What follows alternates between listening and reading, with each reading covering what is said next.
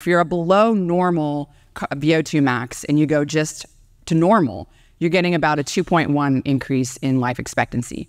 If you go below normal to high normal, which is about where half the population lies, then you're getting a almost 3-year increase in life expectancy.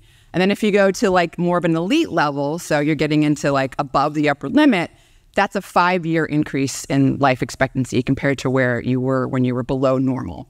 And so lactate is fueling that, your brain function during exercise, but it's also increasing things like norepinephrine, which is involved in focus and attention, serotonin, and there have been studies showing that even 10 minutes of a high-intensity interval training workout can improve cognition, improve mood.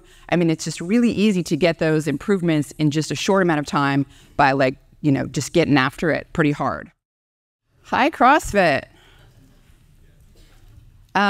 So today we're going to be talking about how to maximize your health span, and I'm going to focus on 3 really important lifestyle behaviors. We're going to talk about exercise, we're going to talk about the strength of resistance training, and the power of deliberate heat exposure. That's my disclosure. So focusing on exercise, it's going to be really vigorous exercise. We're going to talk about the importance of vigorous intensity exercise, going like 80% max heart rate or more. We're going to talk about the brain benefits. We're going to talk about cardiovascular benefits, cancer a little bit, exercise snacks. Then we're going to get into some muscle biology a little bit, the importance of protein, resistance training, and then into deliberate heat exposure and sauna and how that can synergize with both exercise and also with resistance training. So let's start with the vigorous exercise. So cardiorespiratory fitness is probably one of the most important biomarkers that we can measure via VO2 max, so maximal oxygen uptake during maximal exercise. That really indicates our fitness levels, right? But it also is probably one of the most important indicators of longevity. And there's been studies that have shown probably the most important, I would say, the maximal benefits you get from improving your cardiorespiratory fitness go from if you're below normal and you go anywhere above that. So if you're a below normal VO2 max and you go just to normal, you're getting about a 2.1 increase in life expectancy. If you go below normal to high normal, which is about where half the population lies, then you're getting a almost 3-year increase in life expectancy. And then if you go to like more of an elite level, so you're getting into like above the upper limit, that's a 5-year increase in life expectancy compared to where you were when you were below normal. And about each unit increase in your VO2 max is associated with a 45-day increase in life expectancy. And there was a really important study published in JAMA journal. This was like in 2018, and there's now been a couple of papers since then. But I really liked this study because it really sort of showed that there wasn't an upper limit on the longevity benefit of improving your VO2 max. And so people that were in the elite group of VO2 max, so we're talking like the top 2.1%. Those people had a 80% lower all-cause mortality compared to people that were in the lower 20% or so VO2 max. If you were not the elite, but like just you still were really fit, you had a high VO2 max, you had great cardiorespiratory fitness, you still had a 20% increase in all-cause mortality compared to the elite athletes, like the people that had the really good VO2 max. So there seemed to really be a benefit at every level. But what was so interesting about this study was that people in that low fitness group, they had a low VO2 max, their risk of death and all-cause mortality was similar to having diseases like type 2 diabetes, cardiovascular disease. It was similar to smoking. I mean, these things that everyone focuses on, these disease states that everyone focuses on, and we know they're bad. We know they decrease life quality, they decrease lifespan. But what people don't focus on is how not being physically fit, not having a good cardiorespiratory fitness is almost like having one of those diseases. And I really think that puts it into perspective, how important VO2 max is for longevity. So how do you improve your VO2 max? How do you improve your cardiorespiratory fitness? Well, aerobic exercise is definitely one of the best ways to do that. What type of aerobic exercise? I think it's pretty clear that high intensity interval training is one of the best ways to improve your VO2 max. And particularly when you do longer intervals, yes, you can improve your cardiorespiratory fitness with any type of aerobic exercise, particularly if you're starting from being sedentary and then going up, right? But there was a really important study that was published, a large population of people, that showed people that are doing moderate intensity, sort of zone 2 like training, this is the kind of exercise that is more enjoyable. You can go for a run and you can still have somewhat of a conversation, you're breathy. Those people are doing 2.5 hours per week. They're meeting the guidelines, and yet they couldn't improve their VO2 max, about 40% of those people. So you're talking like half the population here, until they added in some high intensity interval training. And once they added in some high intensity interval training, they were able to improve their VO2 max. And so I really think that, again, this highlights the importance of really trying to get your heart rate up to, at least 80% max heart rate or more. The question is, well, what kind of protocols are best for improving VO2 max? I mentioned longer intervals. I think probably, so Dr. Martin Gabala does a lot of this research at McMaster University in Ontario, Canada. And he has talked about, 1 minute being sort of like probably the minimal effective dose for improving VO2 max, like at least doing some 1 minute intervals and repeating that 4 or 5 times. But I think one of the most evidence-based protocols, if you look in the literature out there for improving cardiorespiratory fitness, is the Norwegian 4x4 protocol. And this is where you do 4 minutes of you maintain the intensity that you can for that entire 4 minutes. So you don't want to go all out in the first minute. So you want to be able to pace yourself. It's 4 minutes of high intensity exercise followed by 3 minutes of recovery. And you do that 4 times. So it's a pretty brutal workout, but it's the Norwegian 4x4, and it's one of the best ways to improve cardiorespiratory fitness as measured by VO2 max. If you are interested in measuring your VO2 max, the best way to do it obviously would be directly to measure it. Go to a lab that measures VO2 max. If you don't have access to one of those, you don't want to pay or whatever, there's a good evidence-based way of estimating VO2 max, and that's really the 12-minute run test or walk test, depending on your fitness level. And essentially all you need is a wearable device that tracks your distance, and you need a flat surface because anything hilly you won't run as far because it's more challenging. So you need a flat surface like a track field, and you run for 12 minutes and you pace yourself. You want to go hard, but you want to be able to do it the entire time. And then there's an equation you can look up, 12-minute run test equation, VO2 max, and it's, the distance, and this whole equation will give you a really good estimate of your VO2 max for anyone that's interested in sort of seeing how their training affects their VO2 max. But I think one of the most convincing studies that I've seen for vigorous intensity exercise has to do with structural changes in the aging heart. So as we age, our heart undergoes structural changes. It gets smaller in size and it gets stiffer. And this translates to functional, deficiencies like exercise capacity goes down, but also it increases the risk for cardiovascular disease. A lot of different changes start to happen in the cardiovascular system when that occurs. And so there was a study done at UT Southwest in Dallas by Ben Levine's group where they took 50-year-olds that were disease-free, but they were sedentary, right? So they didn't have type 2 diabetes or cardiovascular disease, but they weren't physically active. And they put them on one or two different exercise protocols. One that was the control group, which was more like a stretching, a little bit of a body weight training. It wasn't high intensity. They weren't really getting the heart rate up. A little more like yoga-ish type of workout. And the other group did that, but they also had a high intensity, vigorous exercise workout program. And this was a 2-year intervention study. And so the first 6 months was like a progressive building up their endurance. And once they got to the 6-month mark, most of these people were doing about 4 to 5 hours a week of training, and a good portion of that time was spent in what's called your maximal state, exercise state, where they were doing 20 to 30 minutes a day of maximal intensity exercise, not maximal intensity, but steady state. So they were able to basically maintain the maximal amount of intensity they could for 20 or 30 minutes. So it was vigorous. They were going 75, 80% max heart rate. They also did the Norwegian 4x4 protocol once a week. And after those 2 years, the structural changes in their heart reverted back almost 20 years. So their hearts got like more malleable and they got larger. And it was like looking at a 30-year-old heart. And these were 50-year-olds. And so, I mean, to me, it was just so astounding that you could get structural changes in the heart, essentially is reversing the aging heart by just about 20 years from doing this vigorous intensity exercise protocol in 50-year-olds that were sedentary. And there's also drug size blood pressure improvements in with blood pressure with vigorous intensity exercise. So there's been a variety of randomized controlled trials and meta-analyses of these trials that have found people that work out and do more vigorous intensity exercise 3 to 4 days a week, about 20 to 60 minutes of vigorous intensity exercise can improve their blood pressure similar to medications like antihypertensive medications.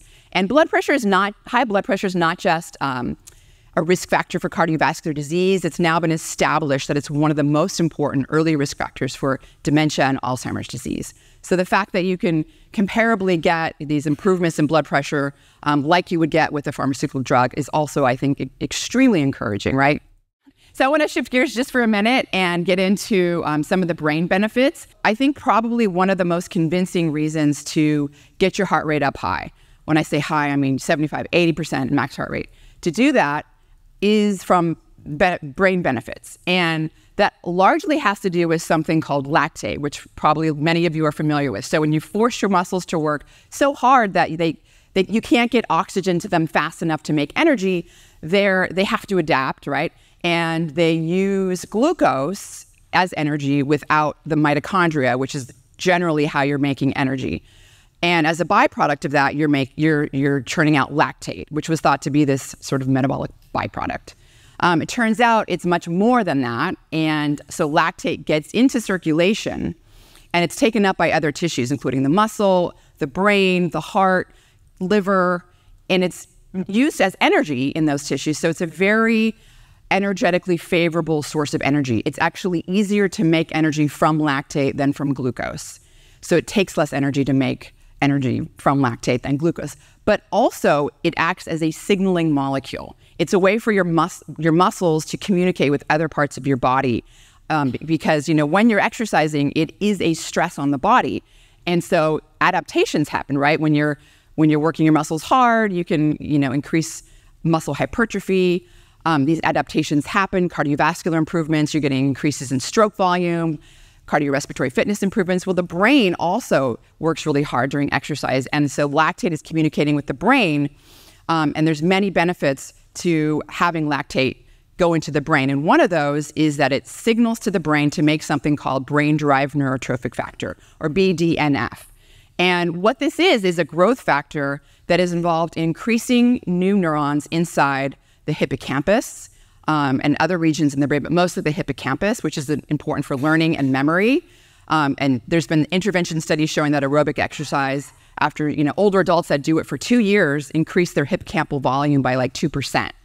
So it increases neurogenesis, but it also is important for neuroplasticity.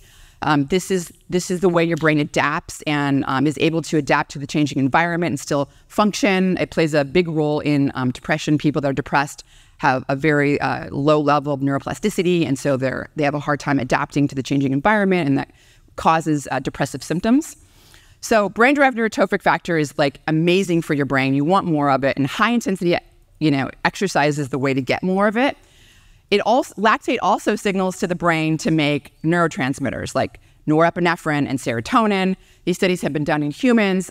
Lactate, again, made from muscles. When you're forcing your muscles to work hard, when you're going high intensity, crosses over the blood-brain barrier, and your brain is working hard during exercise. And so lactate is fueling that, your brain function during exercise, but it's also increasing things like norepinephrine, which is involved in focus and attention, serotonin, and there have been studies showing that even 10 minutes of a high-intensity interval training workout can improve cognition, improve mood. I mean, it's just really easy to get those improvements in just a short amount of time by just getting after it pretty hard.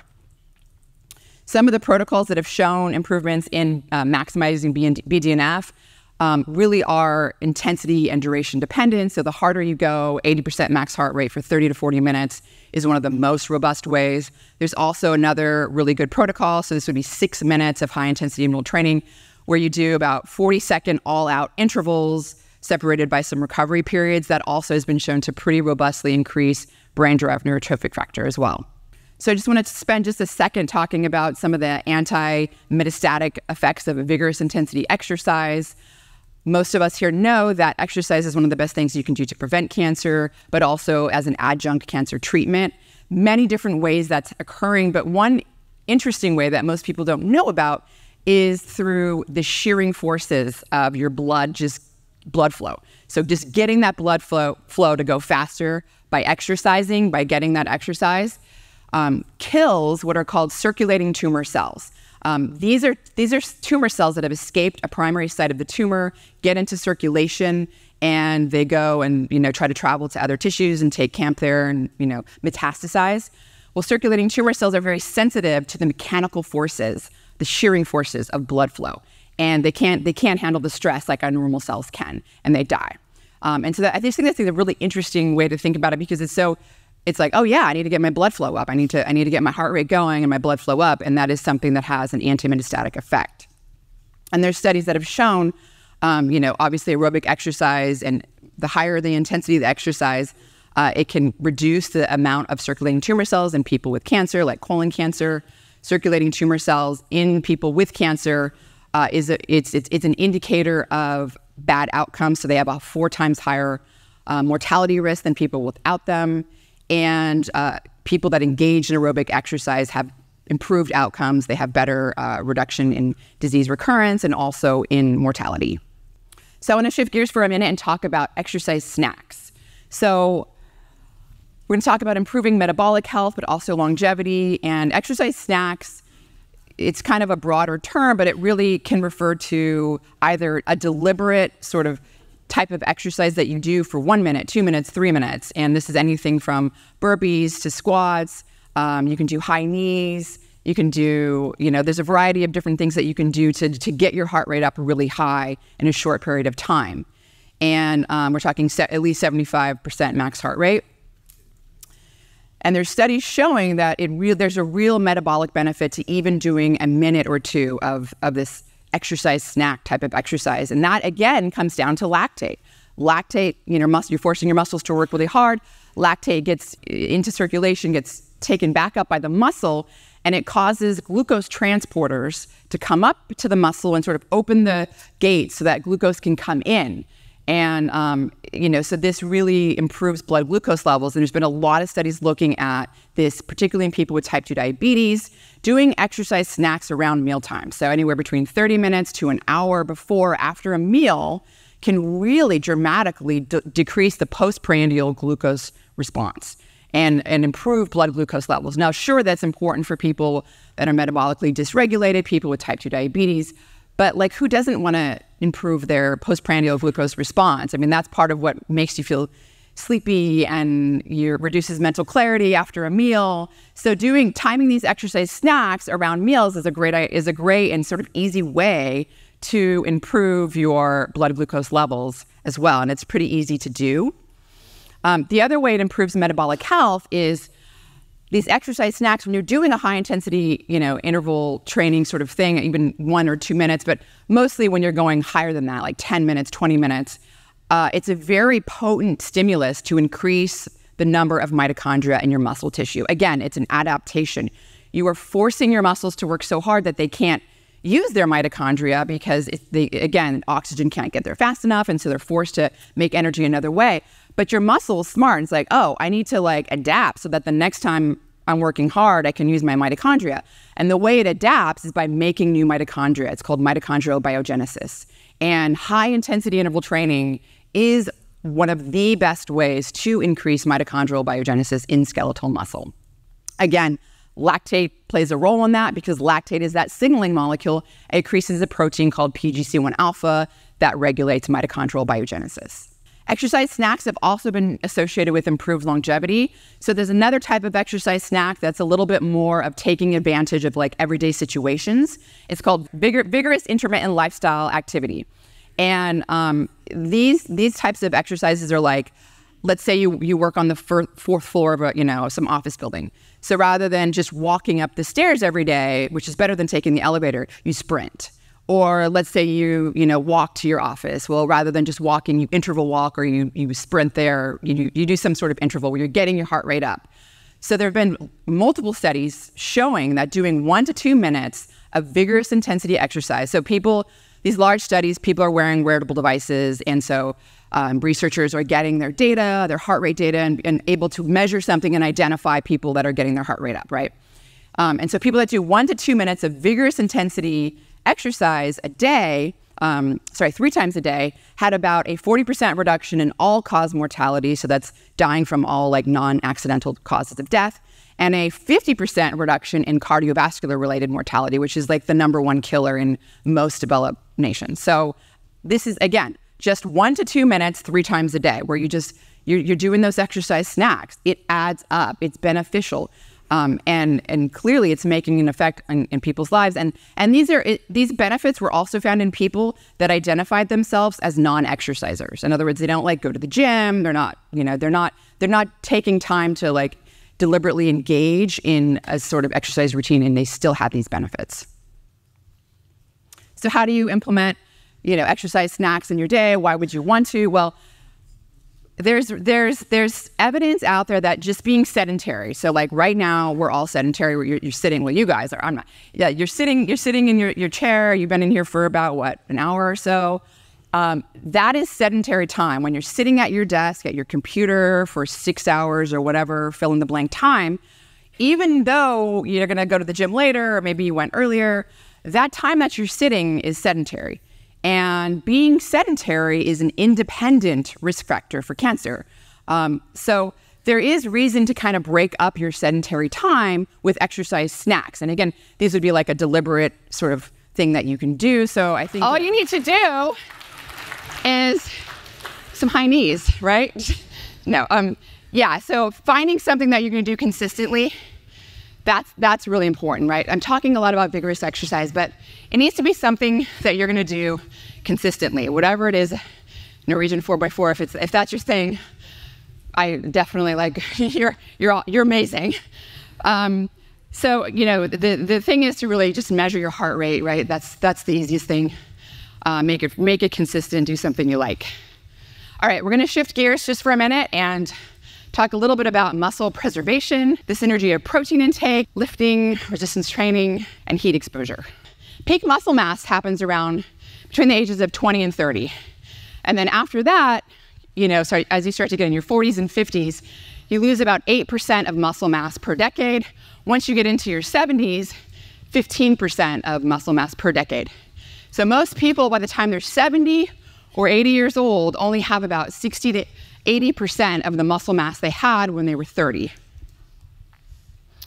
Skeletal muscle is a reservoir for amino acids.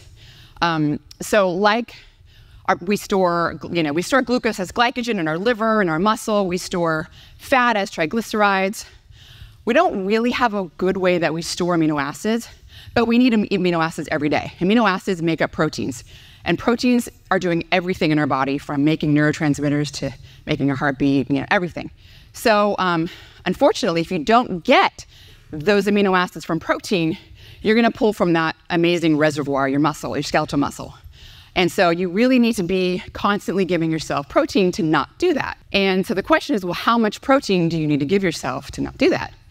And that's a pretty contentious, I would say, question that people have, differing answers on. So the recommended daily allowance, the RDA, this is set by these committees, and there's lots of things involved in that.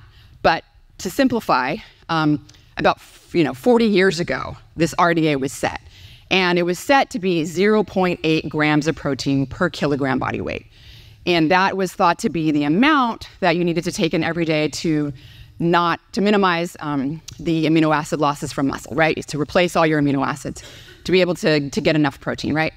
Well, it turns out, so studies that have been done by experts like Dr. Stuart Phillips at McMaster University and others have shown, so the way that RDA was 40 years ago set was flawed in terms of like the techniques that they used. They're called nitrogen balance studies. They underestimated the amino acid losses.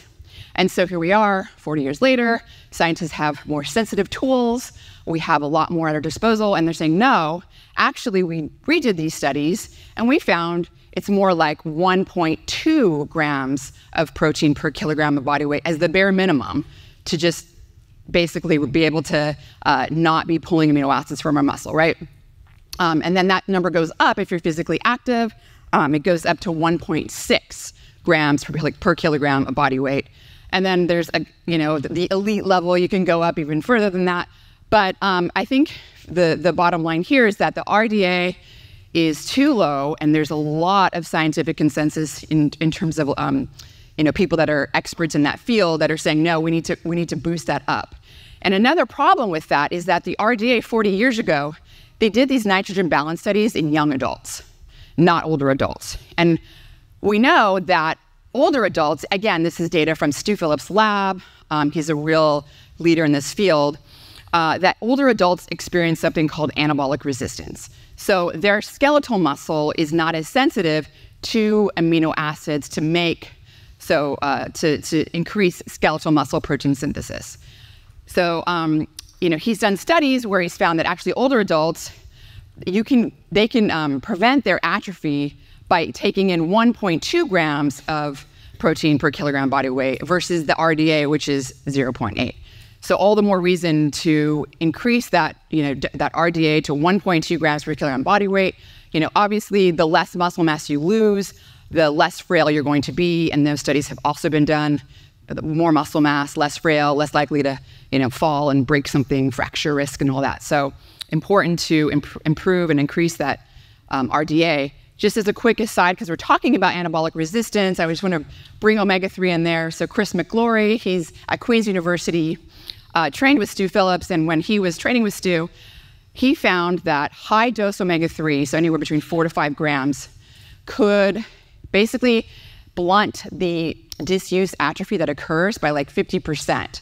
And this was in younger adults, not in older adults. But it's just really, so there's been some subsequent studies since then. This is really a growing field. It's really in its infancy.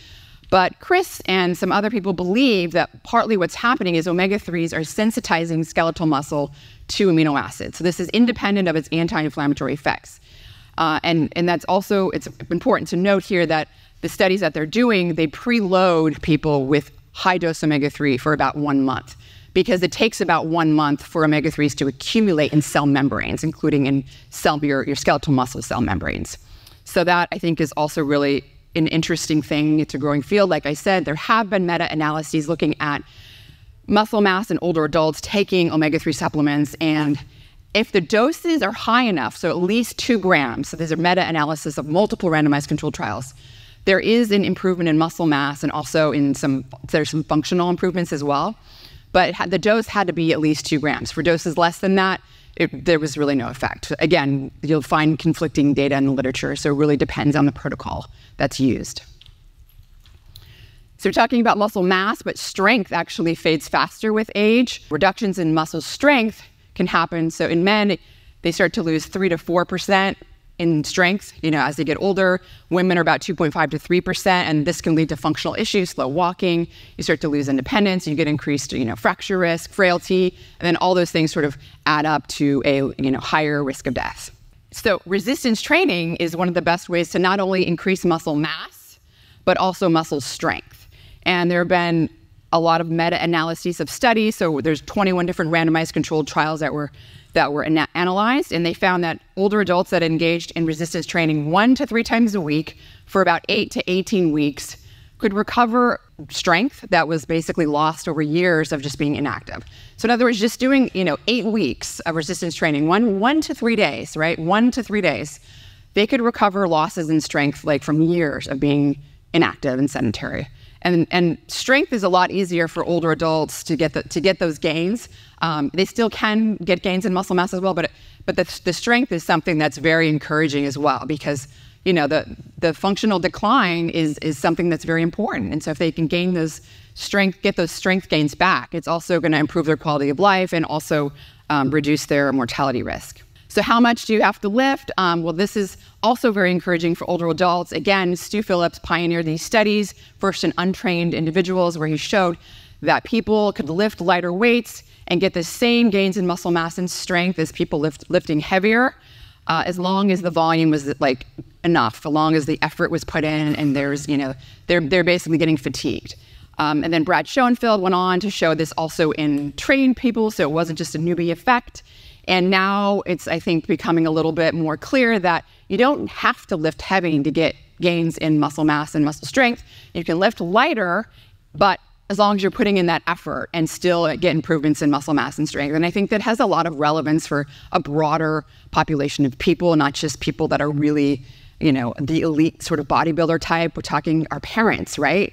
Our grandparents, maybe people like that don't really know how to do resistance training and don't want to injure themselves. So I think this has a lot of application, and it's a really important thing to point out. Okay, for the last part of my talk, I just want to talk about deliberate heat exposure and how we're just going to focus on a couple parts of this. We're going to talk about how it can synergize with what we've been talking about today, cardiorespiratory fitness, muscle mass.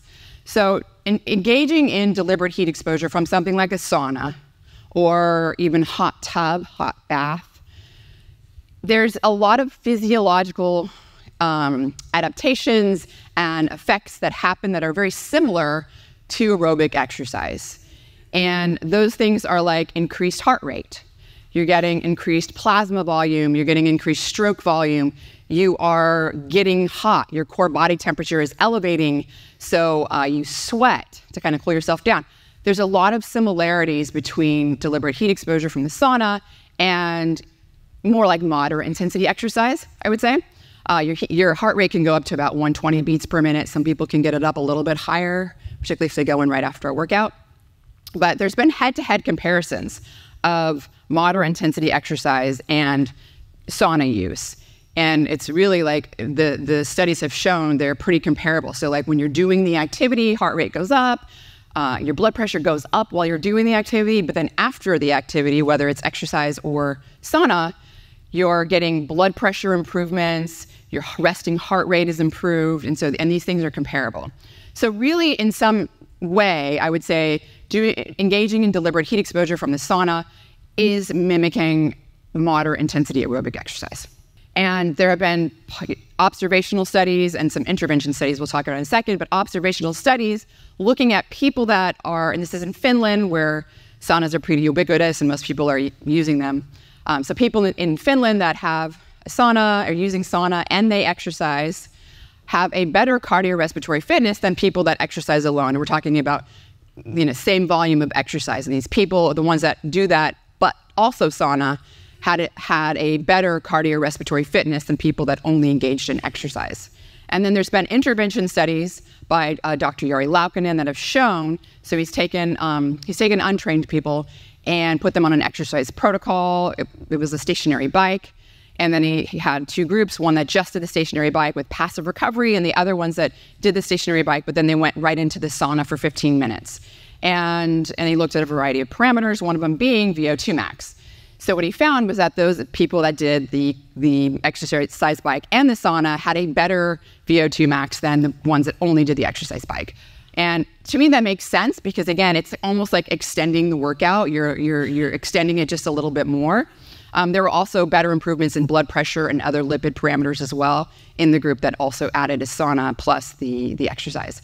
So I think there's benefits to deliberate heat exposure for people that are physically active, but also, people that are not, people that are disabled, people that can't get on a bike, people that can't go for a run, people that can't do a burpee.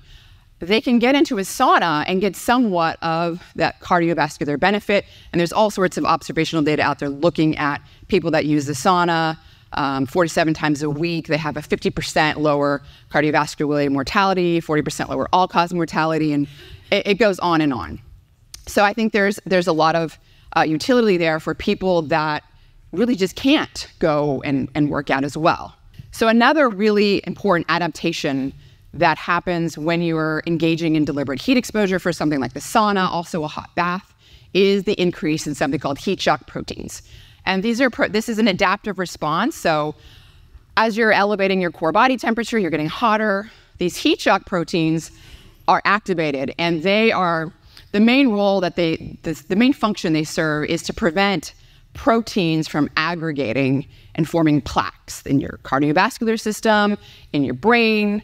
In fact, there's been multiple, animal studies showing that if you give a mouse, like a amyloid beta plaque, sort of what we get with humans in Alzheimer's disease, and you express the heat shock proteins, make them highly expressed, that they don't get the Alzheimer's-like symptoms, and it helps with the plaque aggregates and stuff. So heat shock proteins play an important role in preventing protein aggregation. They have somewhat of an antioxidant effect.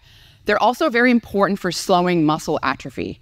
And this is, again, has to do with a variety of mechanisms. There's been a lot of animal studies on this, but there's now been some human data where people, there's intervention trials where they're, engaged, they basically immobilized one of their limbs for a period of weeks and then did some local heat exposure. And the local heat exposure prevented the disuse atrophy by like 40%. So, I think that's a very relevant way for people that are injured, or again, people that are older and they're experiencing a lot of muscle atrophy as well.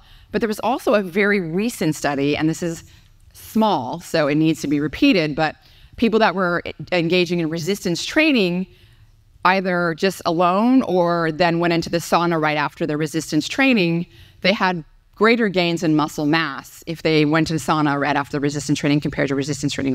Well, it was biomarkers of it, so they didn't directly measure muscle mass. It was biomarkers of it. But anyways, I think it's an encouraging and promising area that, of course, I'm excited about. I'm glad people are out there researching. But it's another possibility for a synergy between resistance training, between vigorous intensity exercise, your exercise program, and then engaging in deliberate heat exposure as well. So what are the parameters in a lot of these studies? Well, a lot of the parameters in many of these studies are coming out of Finland. The temperature is about 174 degrees Fahrenheit, and the duration spent in the sauna is about 20 minutes. And that's important because people that spent less than 20 minutes, like let's say they were in there for 11 minutes, they didn't have the robust effects. So it really is a temperature dependent, duration dependent, but also frequency. So how many times a week people are getting in the sauna. For anything to occur 2 times a week was like the minimum effective dose. So if people did something twice a week, it was more beneficial than once a week. But people that did 4 times a week, 4 to 7 was really the most robust effects. So if you're looking for the most robust effect, the minimum time would be 4 times a week, compared to 1 time a week. The humidity is usually around 10 to 20%. And the question a lot of people ask is, well, what about, what kind of sauna? What if you don't have a 175-degree sauna? What if you have an infrared sauna that goes up to 145? Can you get comparable effects? Again, temperature, duration dependent, right? So you're not going to get the same effect in 20 minutes in a 145-degree sauna in terms of the heart rate and the cardiovascular adaptations as you're going to get in a 180-degree Fahrenheit sauna, right? So you might have to stay in there twice as long. You might have to stay in there 45 minutes to an hour to start to get your heart rate up. Again, you can wear some kind of wearable heart rate measure device where you're looking at your heart rate and you can feel it, like when it starts to go up. Sometimes it'll take a long time in an infrared sauna. There are studies out there that have compared regular hot saunas to infrared in terms of cardiovascular benefits. And if the same volume of time is spent in there, you're not going to get as robust of an effect on blood pressure improvements as you would with a regular sauna.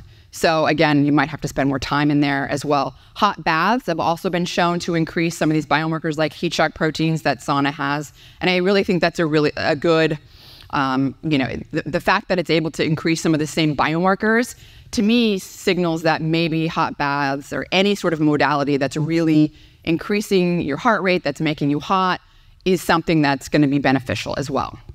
So I do think that people that don't have access to a sauna could do a hot bath, get one of those little pool devices that measure temperature, put it in your bath and keep it up to 104 degrees Fahrenheit and be in there for 20 minutes, because that's what the studies have shown. 20 minutes at 104, shoulders submerged all the way down. So that's it for today. 3 powerful habits that I think will help delay the aging process, that'll improve health span. We have vigorous intensity exercise, find a way to make it frequent. Do those exercise snacks, they're so easy. Incorporate resistance training, protein intake, thinking about that protein intake is a lot of work. And then engaging in deliberate heat exposure, whichever way you like. I prefer to do it after a workout, but I also like to do it at night as well. So that's what I have for you today. I hope you guys enjoyed it, and thank you so much. Okay, we're going to take some questions for Ron, if anybody has one. There are lots of hands up. Woo-hoo, thank you. I had a question about the omega-3s. You mentioned a minimum of 2, optimal 4 to 5.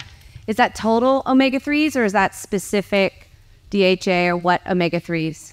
Yes, so the question is like what type of omega-3 was involved in the disuse atrophy study coming out of Dr. Chris McClory's lab at Queen's University. So it was the marine forms of omega-3, so it was EPA and DHA. I don't know off the top of my head the ratio, but they were pretty similar-ish.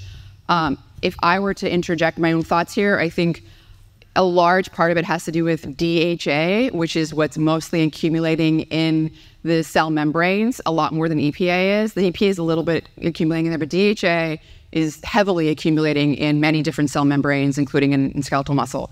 So I've talked to Chris about this. I was like, I really going hard on DHA is something that you might want to consider in the future, just because it's, it seems as though the importance of preventing the disuse atrophy via sensitizing skeletal muscle to amino acids from whatever way it's doing it. Chris thinks mitochondrial ways and possibly transport, it's not known, that basically, getting that high dose, and again, it takes about 4 weeks for the DHA to accumulate in the skeletal muscle. So it's not like the anti-inflammatory effect of omega-3, which is like instant, right? So it's a little bit different. Yeah, Kristen's fine. I took away here, I feel like a lot of your research is like more is better. And I understand that there's also some research around cardiovascular injury from like endurance athletes and intense sport. I'm just curious if you have seen any of that or offer any kind of cautionary around those kinds of conclusions. That's a great question. And I'm going to defer to some of the experts on that, where like Dr. Ben Levine, I think he, as far as I've heard from him, is yes, like when you get to this like elite athlete, endurance athlete level, I mean, there some of the increased risks to do with like coronary calcification, whatever the increased risks of that outcome are actually even lower, even if the coronary calcification is a little bit higher. Do you know what I mean? So it's like their risk of cardiovascular death is still lower than people are normal, like, committed exercisers. So, but yeah, I'd say that's not my area of expertise, but that's kind of the takeaway that I've gotten so far from experts. We have one more question.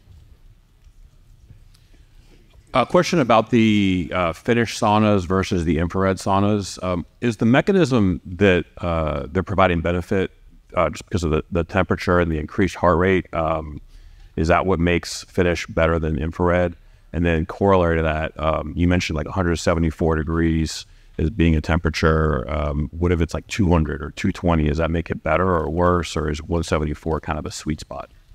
Those are great questions. All right, so to first address the mechanisms and is the beneficial effect of deliberate heat exposure that I've talked about today due to the increased heart rate, the mimicking of, I would say, moderate intensity exercise. I think a lot of it comes down to that, the improvements in respiratory fitness and cardiovascular improvements. Also the heat shock proteins as well. So the heat shock proteins are playing a role in the muscle, they're playing a role in the immune system, and they're also playing a role in the brain. So people that use Finnish saunas 4 to 7 times a week at those temperature, parameters that I mentioned have about a 66% reduction in dementia risk, Alzheimer's disease risk. So yeah, I do think it really does come down to elevating the core body temperature and getting that heart rate up and being physically uncomfortable like you are when you're exercising. Infrared saunas do work a little bit different. They're moving molecules in your body and heating you up a different way. There is evidence coming out of Dr. Ashley Mason's lab at UCSF, who I've been collaborating with, showing that a very rigorous infrared sauna protocol, it's like a heat bed where you're head out, and these people it's using infrared heat into a feverish state. So they're getting to like 101.3 Fahrenheit. They're getting a fever, so it's getting them hot. But they're in there for in some cases over an hour. 50 minutes, over an hour. And it's a very intense protocol that most people doing infrared sauna aren't doing. So I do think there is a role for infrared sauna, but again, it's like you just like getting to that point where you're getting the heart rate up and getting all those benefits. It takes a lot longer. And then the other question is, well, what about is more better?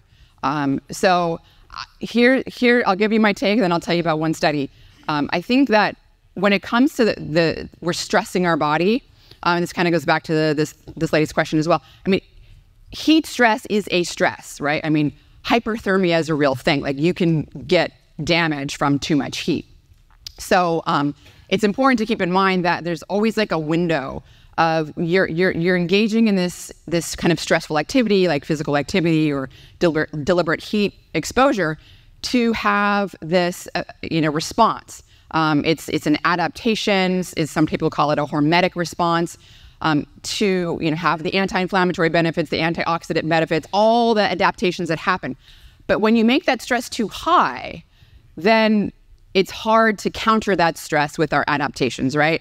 So when you're going in a 200-degree Fahrenheit sauna or 215 or whatever, it is very hot. And there are studies, animal studies and stuff, like when you get too hot, you can actually permeabilize the blood-brain barrier. And so I know it's like there's this go hard, there's always this push, like, and if you're that kind of person, you're like, well, I give it my all. There's one study, this was not out of Dr. Jari Laukkanen's lab, it was another study. I can't remember if it was Poland, might have still been Finland, it was Finland or Poland. But they were looking at a variety of temperatures and dementia risk and Alzheimer's disease risk in people that use the sauna. And it repeated what Dr. Laukkanen had found. So people that use the sauna frequently had a much lower risk of dementia and Alzheimer's disease, but only if they weren't getting in a sauna that was over 200 degrees Fahrenheit. If they were getting in a sauna that was over 200 degrees Fahrenheit, they were actually having the opposite effect. And I don't talk about that a lot because it's not really understood why, and I don't want to like people to get scared, but I do think it kind of highlights the role of like, why do you need to go in a 215 degree, like it's so hot, and your brain is in there. Like, so I don't think that going in a 200 degree Fahrenheit sauna is the way you have to do it. I think you can get in 180, 185 if you really want to go 190. Yeah, like, but maybe stop before it gets to 200 degree Fahrenheit.